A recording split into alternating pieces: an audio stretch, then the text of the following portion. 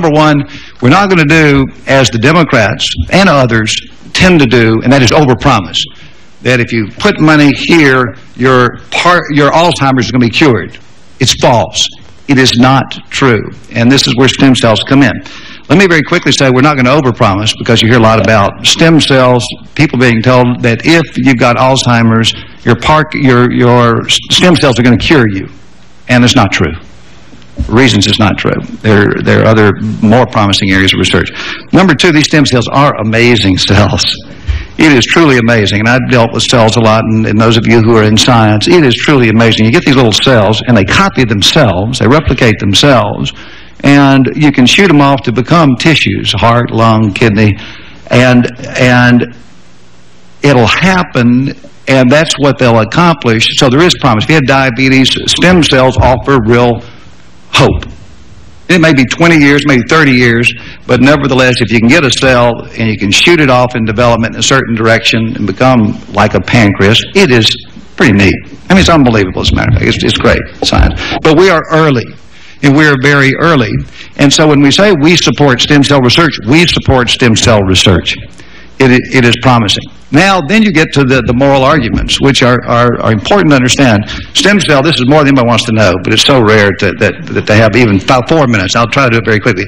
Stem cell starts here, and you got embryonic stem cells, you got fetal stem cells, and cord stem cells, and adult stem cells, and all these stem cells. And the President of the United States said, stem cell research is tremendous.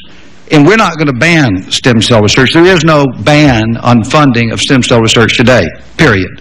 There is no ban on federal funding of stem cell research today.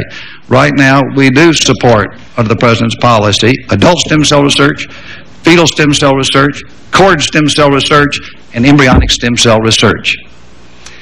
And this goes a little bit to the amendments. People say, you mean we're supporting, and the President's supporting embryonic stem cell research? Yes. But what the President did is said, we're going to support it with federal funds, but we're not going to support embryonic stem cell research that results in the creation of a human embryo and destruction of that embryo. And that's what his policy does. So from a moral standpoint and an ethical standpoint, the President hit it directly and with moral clarity, and that's the beauty, and that's what we capture in the underlying language. Human embryo. Why does the President draw this line? That we are not going to create embryos to destroy them, to derive cells for embryonic cell research, which is not, we don't do that with federal funding. And the reason is because the human embryo is living, it is biologically human, and it is fully differentiated. Therefore, it deserves, it's morally significant, and therefore we're not going to take federal dollars and support the destruction of that embryo. And that's the President's policy today. We capture that in the language as written. I think the emphasis is appropriate. The subcommittee has appropriately moved language around with appropriate emphasis, but I feel very strongly that we should not pass either the second degree or the first degree amendment, and that we should stick with the underlying language, which I believe accurately reflects the President's policy, and a policy that promotes strongly advancing science and research, but to do so very carefully within a moral and ethical framework that we and all people, but especially Republicans, can be quite proud. Okay, let me go through, and we'll go through further discussion. Again, I won't do this very, very much, but I did want to walk through at least my perception of why it's important to support the language that we have and speak in opposition to the two amendments. Yes, sir. Mr. Chairman, Delegate from Alaska. Jonathan Lack from Alaska. I would move to table the second degree amendment. We have a motion to table the second degree amendment. Seconded by Mr. Roberts. Second. Second. The motion is, no, we have a second. The motion is not debatable.